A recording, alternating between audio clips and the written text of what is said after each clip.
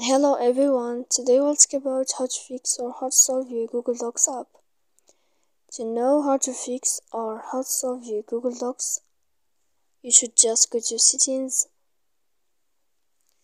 After that, we click apps, default apps, app settings.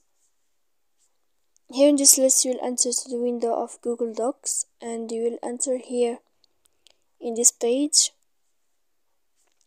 After that, we click on first stop and we click OK.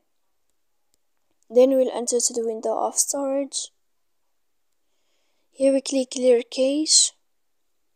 Don't click clear data because that can cause you errors in your app. And in the end, you can turn off your phone. You can wait a moment to turn on your phone again. So please don't forget to support us by like and subscribe. See you next time in another video, and thank you for your attention and your